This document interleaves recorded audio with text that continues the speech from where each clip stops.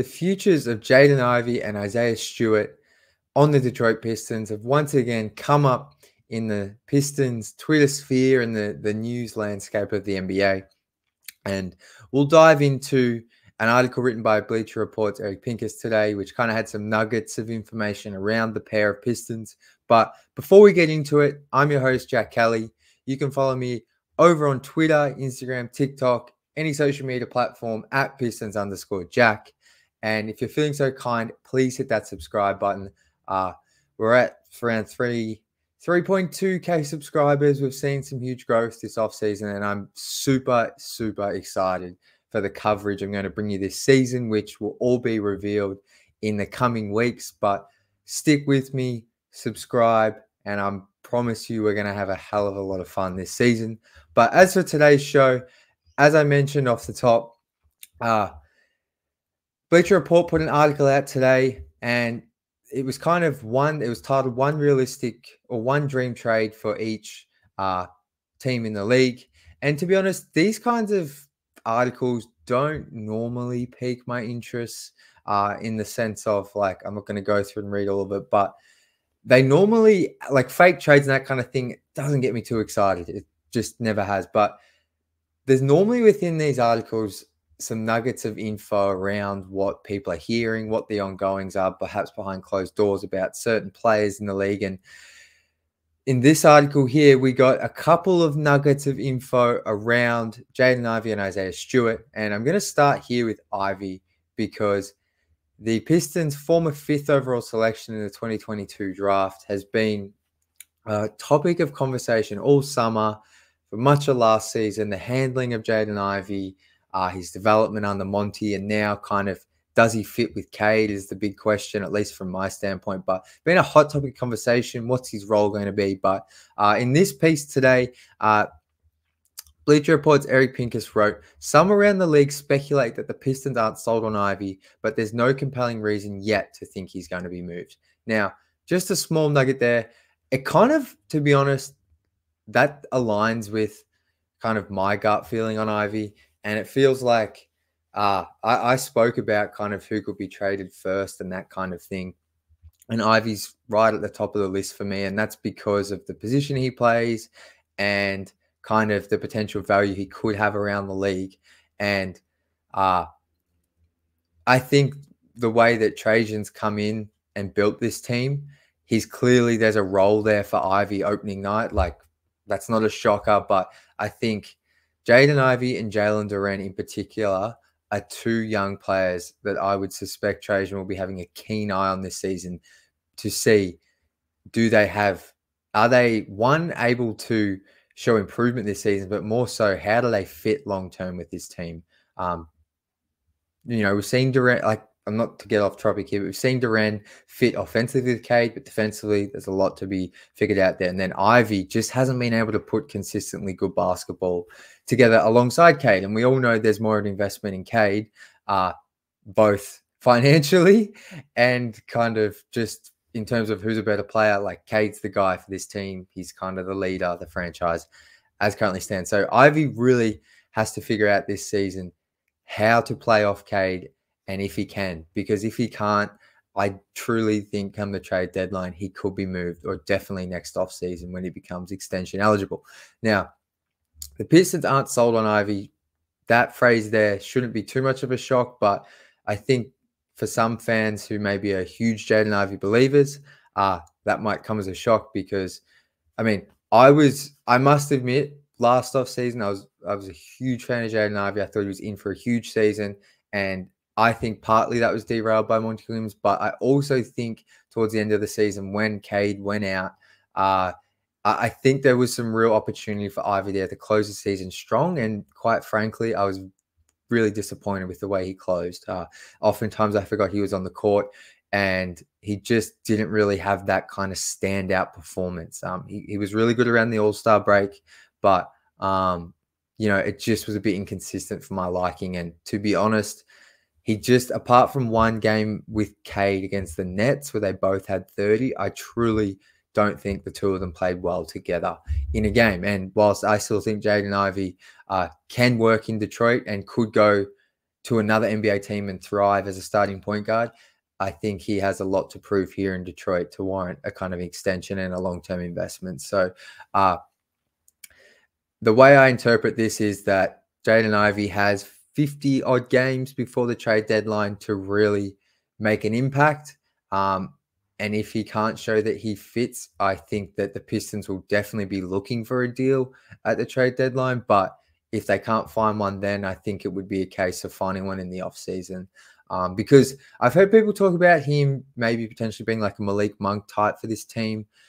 And whilst I kind of see that, I just don't think Jaden's going to settle for that kind of role this early in his career. And that's just my gut feel. Like, he's a guy who came in top 5 pick. People spoke about him like he was a top 3 guy in that class. That's going to be tough to see happening now. Like, Chet and Paolo are clearly on another level, but I just think a guy with Jaden's work ethic now, I just can't see him settling for a 6-man kind of heater role with his first team on a rookie contract. Like, I think he's going to be, I just don't see that. So I think he's either going to be a starter alongside Cade or he finds a new team. They're the two situations for me. How that plays out, it's going to be very interesting. And I think, as I said, before the All-Star break, we're going to really find out if him and Cade can make it work. Because I think the idea of him and Cade at their peak, and if they get close to their potential, is super exciting. They're so dynamic offensively. They complement each other well. If they get to the ideal, if they get to the ideal or reach the ideal ceiling we think they can get to as a duo, I think it's really exciting. But to date, we just haven't seen it, whether it's for injury, poor coaching, or just honestly just not being able to mesh together on the court. It's been a bit frustrating so far. So keep your eye on Jaden Ivey. But the other kind of player that got mentioned, as I spoke about earlier, was Isaiah Stewart in this article. And there was a note here from Pincus that Detroit may be looking to move veterans to add young players and draft considerations. Several teams will be interested in Isaiah Stewart. This isn't necessarily something new. Like, in terms of the first part of this statement, in the Pistons looking to move veterans to get draft capital and young players, I think that's 100% going to happen.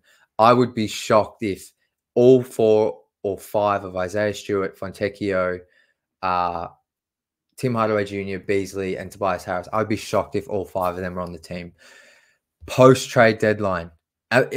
Unless they're like right in like the top 8 for the playoff. Like, if they're in playoff contention, I could see them keeping the team as is. But I truly think Trajan is, the way he's spoken about trying to acquire first-round picks at that deadline, I truly think he's going to move at least one of these veterans. And Isaiah Stewart, to me, is now a veteran. I think Stu has tremendous value to a playoff team. And I think he has value on this team this season. Like, Stu, for those that don't know, you can see his jersey up the back there. He's literally my favorite player on this team. So anything I say here is not to disrespect him. If anything, it's a compliment. But I just think there's reasons why in past seasons, Oklahoma City, Boston Celtics, who's another team that's been interested in? There's another one. Slipped my mind. But multiple kind of like teams with championship aspirations are interested in Isaiah Stewart. And that's because of the defensive versatility he brings, the grit he brings, and then also the fact he's added a 3-point shot is just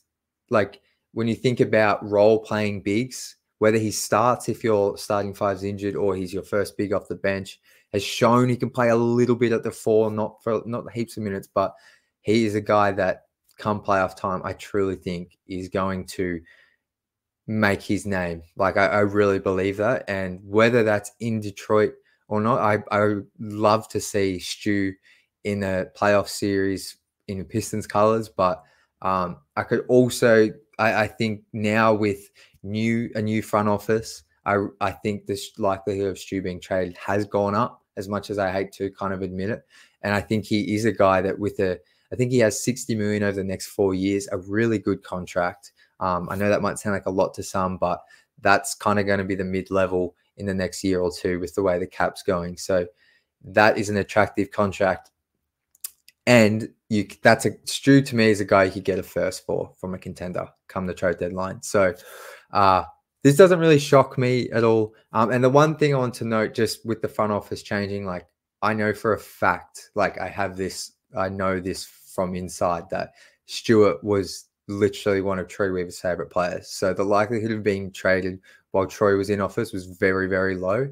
Now that Troy's gone, it's hence why I think it's a lot more likely. And if the Pistons aren't winning enough games, like I think the writing's on the wall. Like that's why they've got Paul Reed as Isaiah Stewart insurance, or maybe for some reason Paul Reed goes off and they can get something from him. But I could see a world where Stu's traded to try and get some more picks in for Trajan to really build his own young core, which I know is not necessarily what we all want to hear, but I think Trajan's intentions have been pretty clear from at least what I've heard, that he's not looking to like tank and bottom out. I don't think this is like another, I don't think anyone plans to win less than 20 games, but I do think this draft class is extremely talented. And I do think that Trajan is going to be looking to try and get multiple picks in this first round.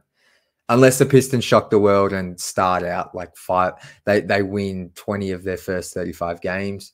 Even still, like I could see them being even if they were like the Utah Jazz from 2 years ago with Larry Markkinen being an all-star, like that team still finished in like, I think they were still like they had a top 10 pick and could have been higher. So, yeah, I want to see this team win games, but I think it would be unrealistic of me to think that parts of this young core and veterans won't be moved at the trade deadline to try and really find that, if Cooper flags a real possibility of where the Pistons are, I think Trajan's going to pivot and get as many picks and try and put the Pistons in a position to take one of these top 3 guys. So I've kind of gone a bit off topic there, but that's my thoughts on Ivey and Isaiah Stewart's their trade potential. Those weren't necessarily reports. They're more just news and kind of behind the scenes kind of things that Eric Pincus has heard.